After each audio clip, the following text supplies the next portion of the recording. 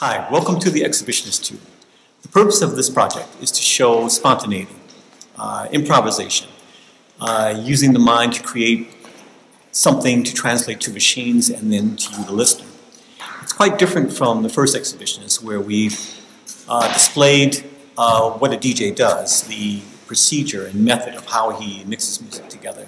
With this one, Exhibitionist 2, we're showing how one can translate what one thinks to the machine, to manipulate it and modify it in a way that it makes sense in relation to what the person is thinking. So we hope you enjoy it as much as we did making it, and thank you very much.